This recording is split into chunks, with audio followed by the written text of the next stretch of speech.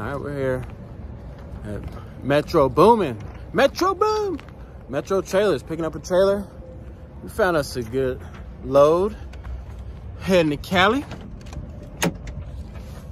Stay tuned and I'll tell you all about it, baby. Let's get it. Alright. Yeah, this is the night our trailer. We're gonna do a walkthrough on it. We're gonna do a walkthrough because we found us a load.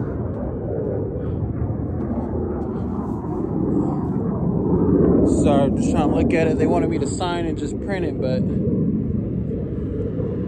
I just wanted to walk through and look at it just in case. You never know.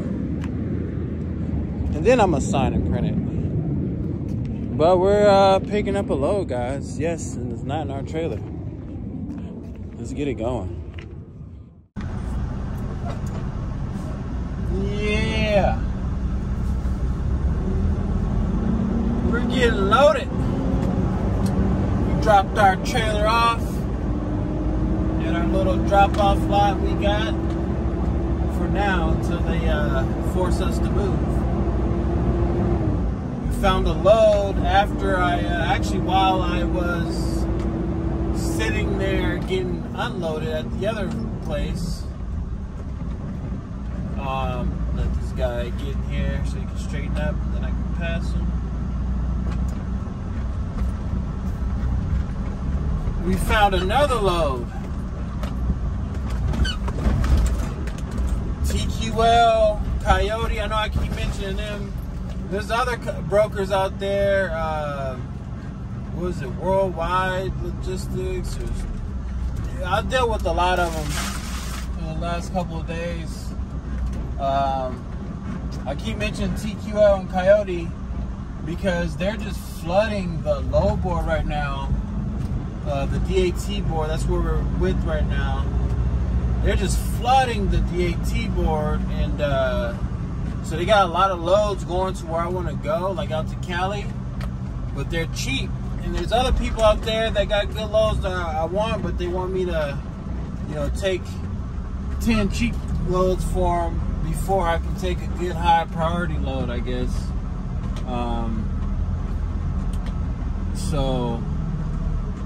But TQL, I'll bring them up because I was talking to the broker and I was asking him, like, you know, how come you guys are so cheap? Like, you know, $400 to go to LA is just not, you know, that's not a good lane. He's like, well, that's what the lane is, you know, especially after pre-COVID, nobody's asking the prices that you're asking. I was just asking for 8.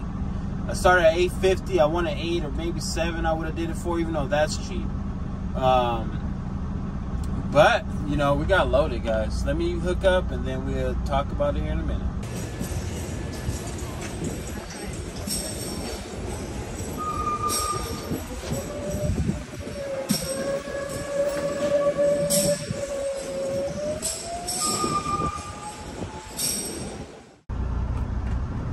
All right, we are loaded.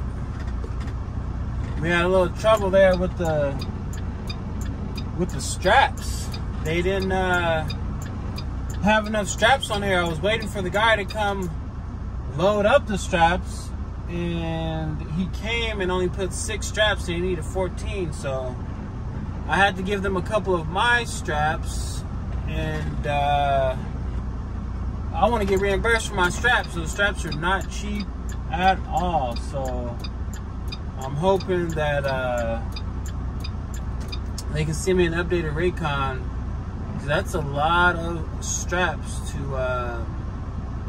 just to be given away. So we're gonna see. That was my dilemma. Now we're trying to get onto this road. There's a lot of traffic right here, but we are loaded. We're heading to LA. We got a load for. Oh, thank you, man. I would have went. We would have put your blinker on. We got a load for $1,000 going to LA. Super light. We're only like 20-something thousand pounds, if that. We're never gonna get off the street. Sorry. Yeah, so I have to wait it out. I booked this yesterday, and sorry, I'm like everywhere. I'm like looking at traffic and trying to talk. There's cars behind me, and I'm just everywhere right now. But we waited. I can't believe TQL told us that no, that's the lane. They getting them off every day for 400 bucks, going up there 400 or 500 bucks, and that's just way too cheap. Like $1,000, I can do $1,000 going to LA. You know, it's gonna take about 250 bucks for fuel to get up there safely. You know, plus IFTA and all that stuff. So I personally would like to make some money, and not just 100 bucks or 200 bucks when I can do a local convoy load for 200 bucks just going 15 miles down the street.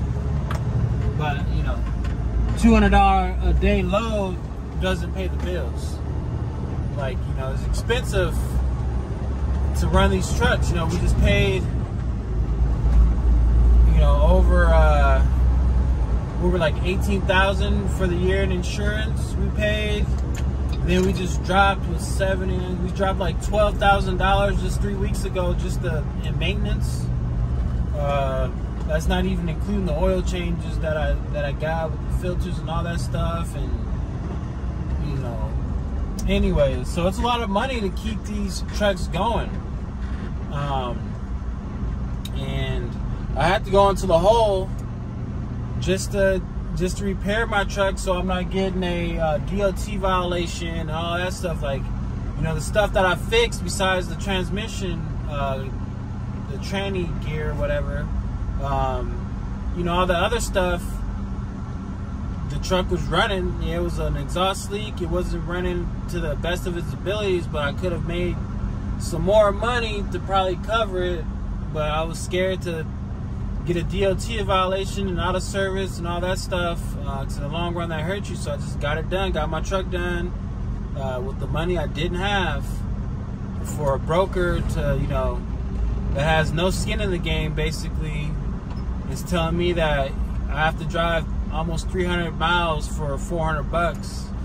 And I know that, you know, they're at least getting those loads for 2,000 and under, going from here to there. You know, I know they're not getting it for 800. They're getting thousands and giving it to us, throwing us little breadcrumbs for hundreds. But we have to spend thousands of dollars just to make sure that load gets there. You know, we have a lot of regulations, government regulations, that a broker does not have. We have, you know, everything is at risk. Like, it's crazy out here, but hopefully the market gets better. I'm not trying to just talk about the market. I am excited that we did get a load. Yeah, we didn't get a load in our trailer, but this one popped up, and it was like power only, $1,000. You know, it's like over $3 a mile. It's like $3.20. It's up in the threes, and I was like, I'm not even gonna negotiate. Like, that's my mark. If I can get $3 a load everywhere, I wouldn't be complaining. But $1.80, $1.40 for a 44,000 pound load a mile is not worth it. And I can't afford to just keep sitting my truck boycotting against brokers or whatever it is, to sit in my truck. I'm gonna go out of business, and that's not fair to my family. But we are going to go home for a while. I'm gonna start driving when it cools down a little bit. I'm gonna start driving like at 7. I have a window from 12 a.m. to 8 in the morning. So I'm going to try to get there around 1 o'clock in the morning, because there'd be less traffic down there in LA. We're going to East LA. So yeah, so I'm going to make it home, hang out for a little bit, probably take like just a little nap, and then over here, take a little nap, and then we're going to get that load going. We got some plans up our sleeves, so we don't have our trailer, so we're gonna have to try to find a load coming back to Vegas, or we're gonna have to deadhead back to Vegas. Don't want to deadhead, so we're gonna try to find something coming back, and we're gonna see how that goes. All right, guys, keep me updated. Grumps eating some blueberries. He sure does love those blueberries, I'll tell you that. Look at that beauty. Talking about a classic. Tell my car, guys. What kind of car is this? That thing is sweet.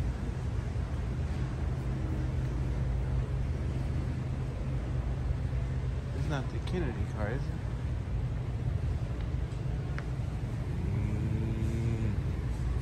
Looking nice. Oh, 3 on the tree. Remind me of my Ranchero. Oh, 3 on the tree right there. Airbag out. Looking nice. Yeah, buddy. We're doing our thing. I know it's like a couple of days in one. First day was just hectic because I was trying to figure out everything. Today I figured it out better. I got the same load today as the other one. We're not pulling our trailer. We found a load going from Vegas to LA for 25,000 pounds. We're just dropping the trailer. Everything's already pre-signed before we get there. We just gotta drop it, take a picture, and be out of there. The first time I did it, I should have did what I did today. Is go on Amazon, book a load for tomorrow early in the morning coming back home. But I didn't do that, and when I dropped off, I went on and tried to find a load for Amazon to come back home, and they're all gone because it was like 9 or 10 of us. 9, 10 of us doing the same load going up there, and I'm pretty sure they snatched them and other people snatched them. So, fortunately, I had the deadhead home, and on my way home, the guy called me, said, hey, I got another one available if you want it.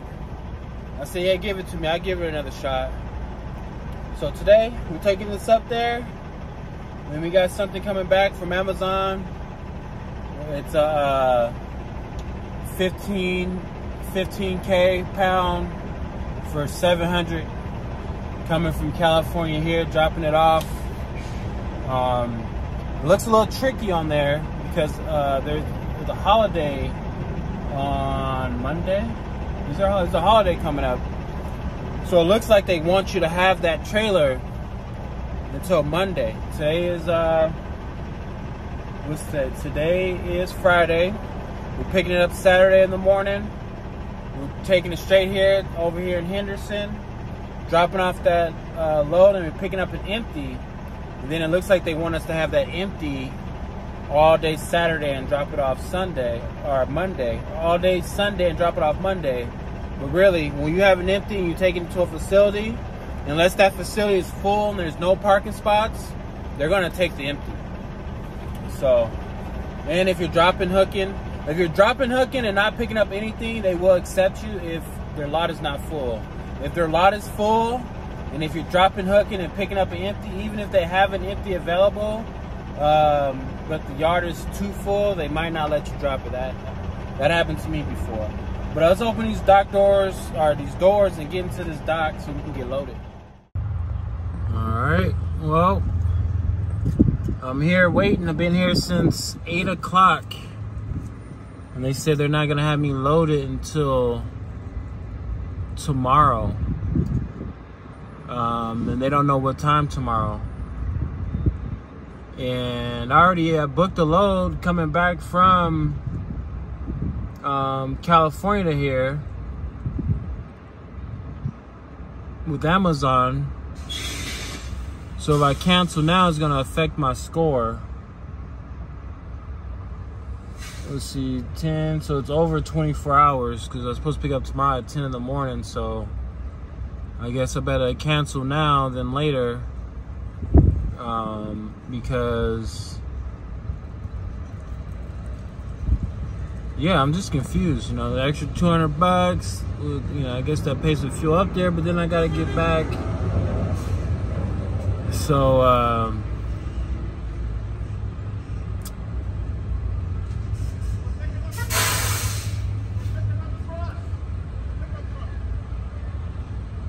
so I guess they have a little thing going on over here. He wants them to move. So yeah. So I don't know what's going on, guys. This is what I'm talking about when you take the cheap freight out of Vegas. Now this is a $500 freight, and you're talking about giving me an extra $200 for layover. That's $700 for 2 days, because they don't even have an ETA of what time I'll be loaded tomorrow. So, and then the detention starts from 8 o'clock tomorrow until, so they open at 8, 9, 10, so 11. They're not done by 11, or maybe it starts at 8 and I get the 3 hours of detention, $40 an hour. I don't know. I don't know, guys. I don't know. I'm trying to share this experience with you guys, but I don't really have too many things to say. But this is wild right here. This is what you have to expect out here in trucking, you know. Taking cheap freight, especially out of Vegas, then you gotta deal with all this stuff. Like, I've been sitting here since I woke up at 6 o'clock this morning just to go pick up this empty, and then you know, get here by 9, go fuel up, I put money in my tank, and then yeah, it's not gonna happen. Then, you know, I was trying to be back tomorrow before 5 o'clock because I was trying to watch the game. You know, that's not gonna happen now because I'm gonna be driving up there and I won't get there until 5, especially if they're not gonna have me loaded by 8 o'clock in the morning.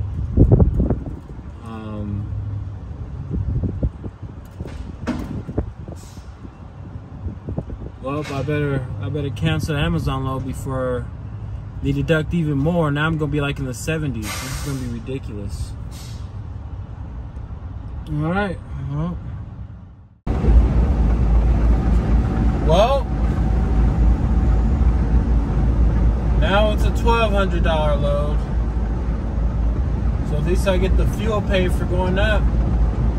Let's see how much it hurts my score. I don't know how long it takes Amazon to used to go fast.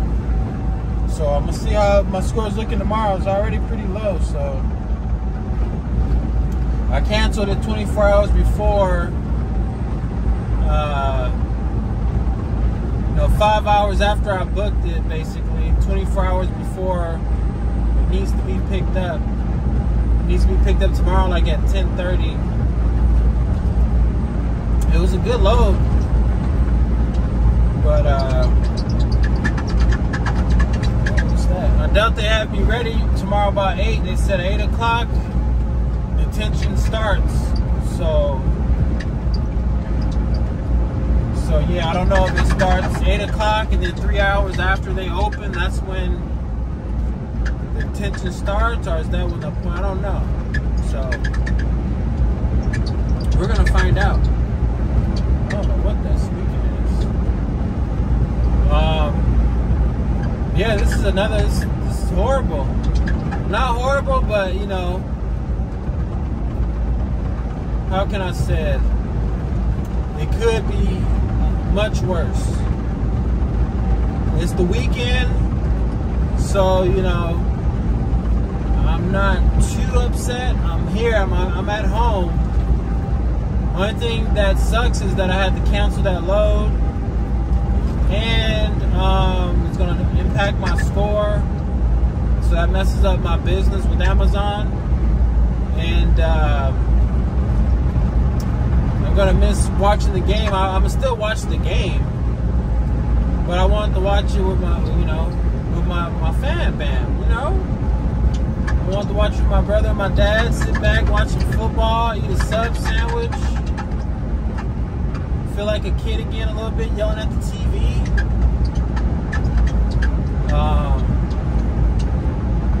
But instead, I'll be driving to, I'll probably be getting there around right when the game starts, or 5 o'clock. It depends on when they have me ready. 8, 9, 10, 11. I'll be there around 12 o'clock if they have me ready by. There you go. So, yeah, that's a bummer. That's what goes along with this stuff. This is what I'm talking about right here. Imagine, I know I keep saying this, cheap load coming out of Vegas. I spent all day negotiating, finding this load, booking this load. I get to the shipper. That's another 10 hours, 24 hours basically. Tomorrow at 9 o'clock, 24 hours of me waiting to get this load. And then I still got to deliver the load. And if this wasn't a dropping hook, I would have to get to the receiver and sit there and wait for them to get a door open, and everybody's backed up, and you know, that's, yeah, I could just cancel right now and say screw the, you know, whatever, what's lost is lost, and find another load, another cheap load coming out. But I'm not gonna do that. It's the weekend. I'm pretty sure this broker who I'm talking to probably won't remember me, probably won't remember the favor, or me waiting, not complaining, trying to be reasonable.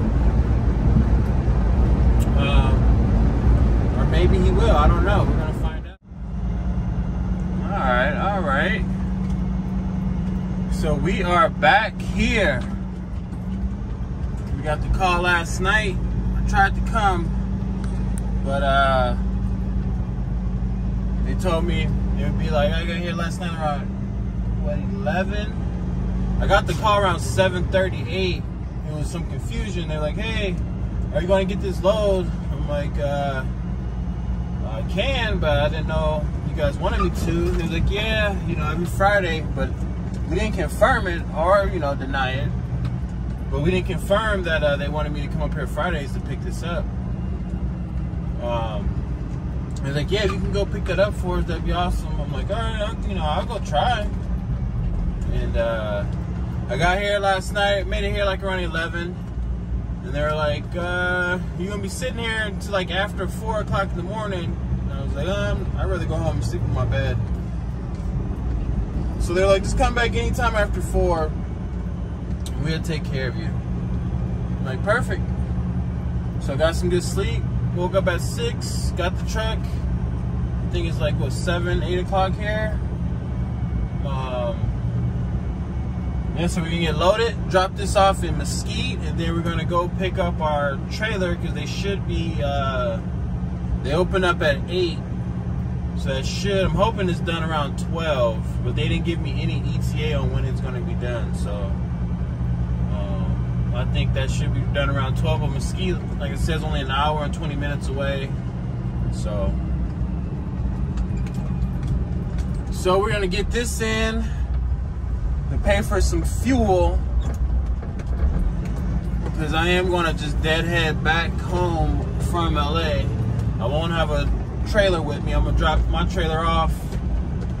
We're pulling our trailer right now, our roll door trailer, and I'm gonna do this Mesquite load, drop the trailer back off, go pick up that loadout trailer that should be loaded with stage equipment,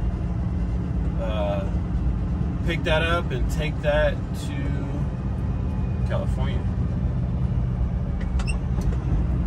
But hey guys, let's get in this dock door. And just like that, it's raining in Vegas. Out of nowhere. I'm pretty sure it's not gonna be raining for a long time. Probably just this one little rain cloud going over. And of course, it hits me. Waiting for that green light to go red just to go back green. Just rolling trucking. What's going on, man?